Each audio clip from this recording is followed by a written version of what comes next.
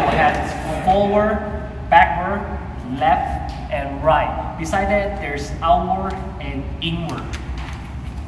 Yeah. So that's the thing, that's kind of the general direction. When we move one direction, our leg, so assuming, so this is the center line, this is our leg.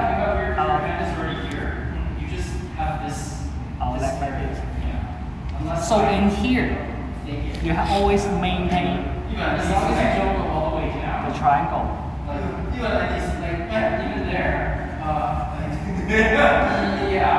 always maintain a triangle, so your leg never move inward or outward.